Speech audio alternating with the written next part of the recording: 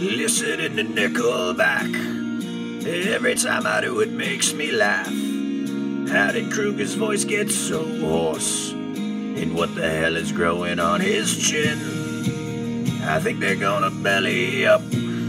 I think they like yelling way too much. A song can never go without. They just really like to scream and shout.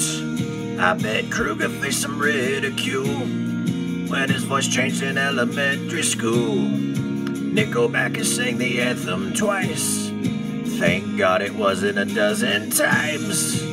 I wonder if it's too late. Could they go back and try to tour with Creed? If I owned a stadium back then, I definitely wouldn't let them in.